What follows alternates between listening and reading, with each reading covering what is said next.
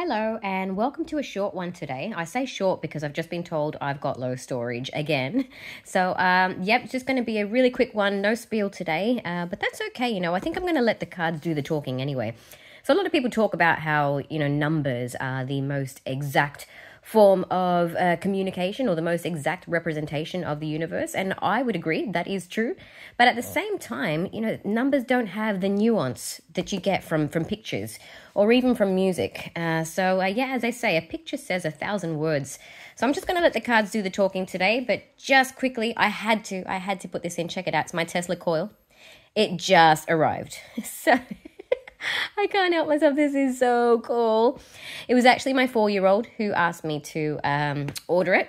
So I heard them playing the other day and my 6-year-old says, my robot's powered by the Tesla coil.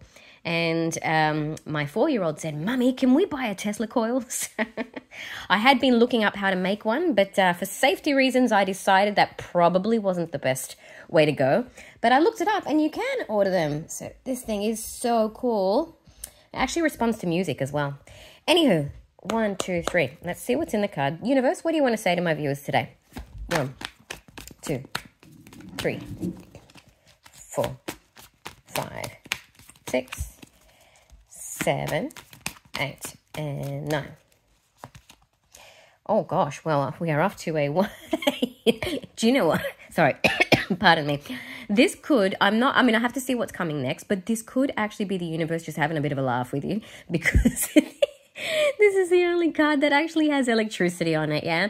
And sometimes the universe does just like to have a laugh with you. I actually had this chat with someone in my comments section yesterday. One of the biggest ways the universe talks to you, actually, is through making you laugh. So let's see if this is just a little bit of a universe having a giggle. Yes, I see a Tesla coil. I'm going to have to just go like this, though. Yep. Okay, please don't run out of storage. All right, what else have we got? So we'll go with another 2. Okay, the tower's coming down for somebody.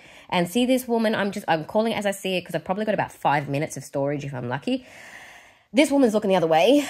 Okay, don't want to look at that. No, my world is not crumbling. Oh, it's about love. The plot thickens. Okay. But it's also, you know what it is? I'm getting rock in a hard place. Someone doesn't want to leave where they are, even though it's crumbling. There's also a love calling to them. And it's like, nope, I've got my eyes closed. I don't want to look at that either. I'm just going to sit here and hold on to my purse and do nothing. Okay, all right. And then we have a King of Wands here. Now, I don't know, I don't know whether, that's interesting because I was actually doing a reading a moment ago before this and it got cut off. So I had to make a little bit more storage. And it was about, I was talking about a masculine who's at a bit of a crossroads, that's funny. Maybe he likes crosswords. No, he was at a bit of a crossroads about, the story about the good wolf and the bad wolf and which one you're going to feed. Yeah. He was in a bit of a crossroads about that. And I even talked about crows and then this card came out, which was really cool, but I can't show you that now because it's just too incomplete. But anywho, let me see. We'll get 3 more, please, universe. Come on. I reckon I've got about maybe a minute and a half of footage left. 1, 2, 3, 4, 5, 6, 7, 8, and 9. I did say in that one too, a picture says 1,000 words. Yeah. So, and I can't remember if I've said it in this